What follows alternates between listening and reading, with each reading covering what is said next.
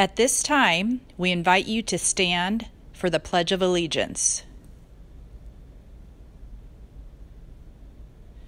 I pledge allegiance to the flag of the United States of America and to the republic for which it stands, one nation, under God, indivisible, with liberty and justice for all.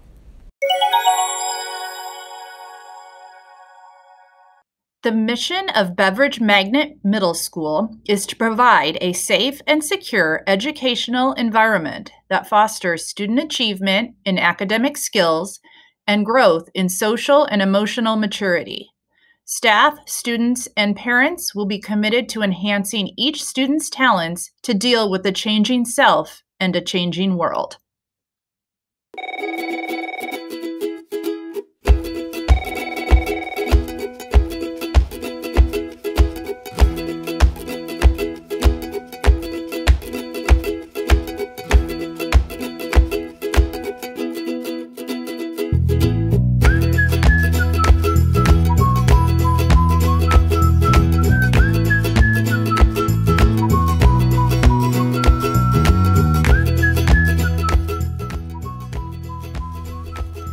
We would like to welcome our substitute teachers and other guests to Beveridge today. Please let us know how we can assist you.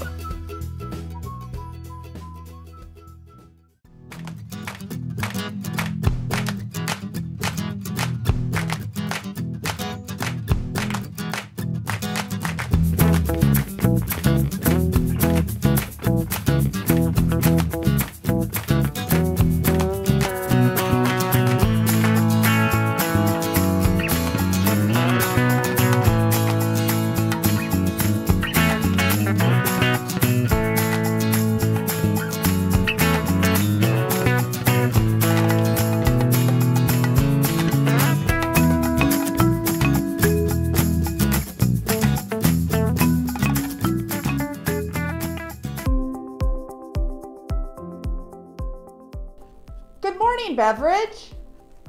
Today is Tuesday, March 30th, and it is an A day. Students, please remember to charge your iPad each night, all night. You should start the school day with a 100% battery level. And bring your iPad with you every day. Attention all students who will be staying for soccer and track after school. You must sign up for the late bus if you are a bus rider. Write your name and student ID number on the green paper right outside the cafeteria. If you do not sign up for the late bus, you will not be allowed to ride. And this is something you need to do each day until we tell you you don't need to. So even if you signed up once, you still every day. Attention, Slam Poetry Club. This is seriously important.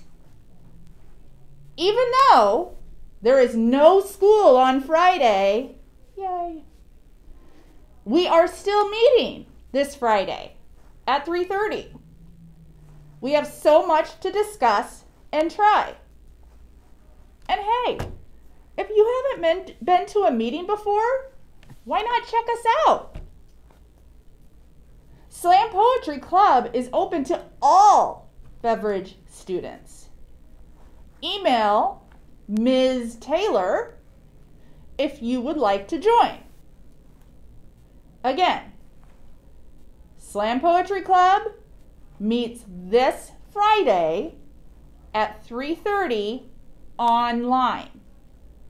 No school? No problem.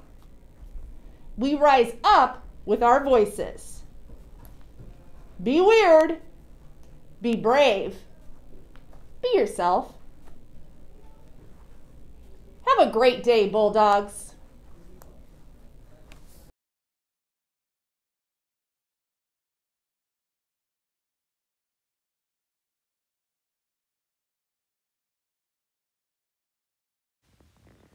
Keanu, you're seriously trying to dance? I bet you couldn't even dance if your life depended on it. Y'all are mean. Look, I just wanted to dance because I've been watching Misty Copeland lately. Yeah, so let me do my routine.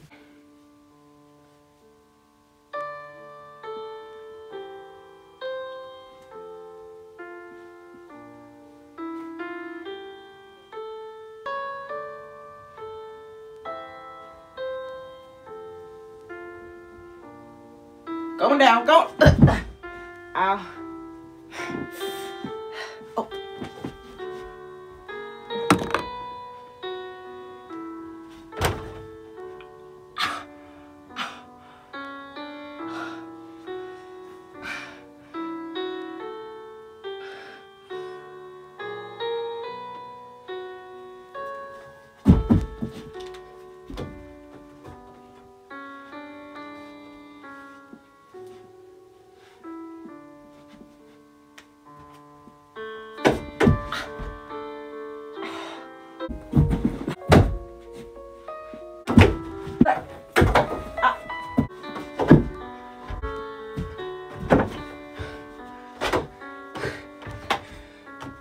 Wow, that was terrible. Yeah, it kind of was like, it looked very painful. Is there even a better ballet dancer in the world than you? Because you really are, how do I say this nicely? All your words, there actually is a better ballet dancer than me. A lot better. A lot better. Her name is Misty Copeland. You should learn about her. Actually, I'm gonna teach you about her right now. Misty Copeland was one of the best ballet dancers to this day. She's a big talk of the women's history and even Black history. But for Women's History Month, I am going to teach you guys about Misty Copeland. So sit tight because I did not just go through all of that painful dancing for nothing. So you're listening to my lesson. So, you guys, please look at me when I'm talking to you. Y'all got a lot of attitude for WWE action figures. Okay, Misty Danielle Copeland, born September 10th, 1980.